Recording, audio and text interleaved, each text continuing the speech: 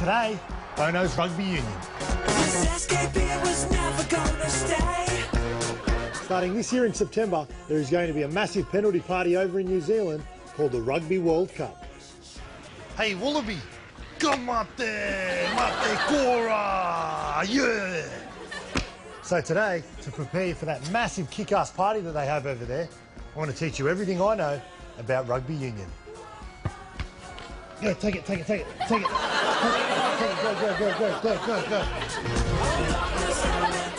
So how did rugby start? Well, legend has it, Union began back in 1823 when a student from rugby school, William Webb Ellis, picked up a soccer ball and ran towards the opposition's goal. He then kicked it out on the full for no reason, which really pissed off everyone that was watching. Yes, out on the full for no reason. Then he packed the same scrum on his own about 15 times. Engage, reset. And then he went out to a nightclub with Wendell and had the bloody night of his life. Love you, buddy. There is no doubt that both codes have superior athletes. However, there are some ever so slight differences. See if you can pick them. Here is a picture of one of the Kangaroos' premier forwards, Dave Shillington. Compare that to Wallabies forward, Matt Dunham. Not a great deal of difference there. Anyway, here's a shot of me and three of my rugby league mates just hanging out on a Saturday night like we usually do. And here is how the Wallabies forward pack like that. Now, I know what you're thinking. The big man played rugby league and he's not exactly Captain Sexy. But I dare you to tell me he's not sexy in this next picture. I'd love to wake up with that under the Christmas tree. Rugby union has become a global game with its pinnacle taking place once every 4 years in the Rugby World Cup. The Wallabies have won two of them, one in 1991 and one in 1999. However, it's going to be tough for them to win it this year.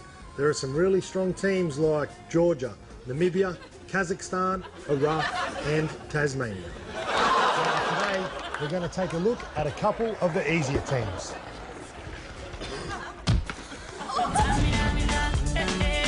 The South Africans are the current world champions.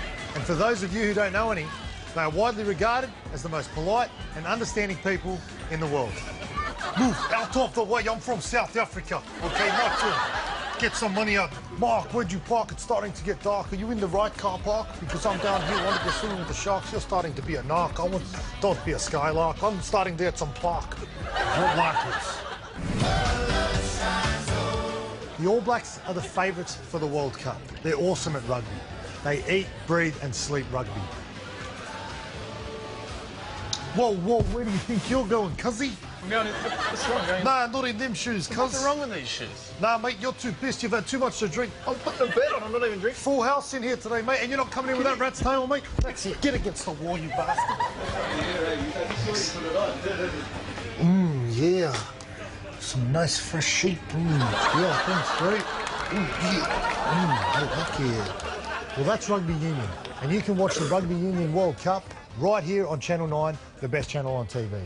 P.S. Go the West Tigers. What the hell is this sport? They're all laying on each other. Looks like a bloody orgy out there. Anything but the rugby, bro.